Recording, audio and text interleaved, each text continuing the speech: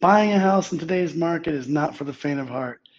I always tell my buyers you got to keep your focus, especially today, on three things. Buying a home in today's market is a process of elimination, and these are the three things I focus on for my clients.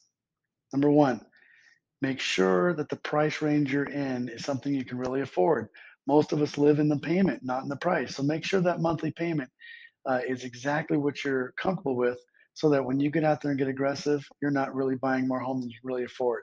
Number two, make sure the neighborhood is what you want. You're going to be walking your dog, going to the restaurants, going to schools, and you're going to want to make sure that this ecosystem that you're about to move into is something you want. And number three, very important, make sure the floor plan is fitting to your lifestyle. I remember one time my wife and I almost bought a home with no pantry, and we love to cook, and that was a deal killer. So, those are the three things I advise my buyers on keeping focused on any market.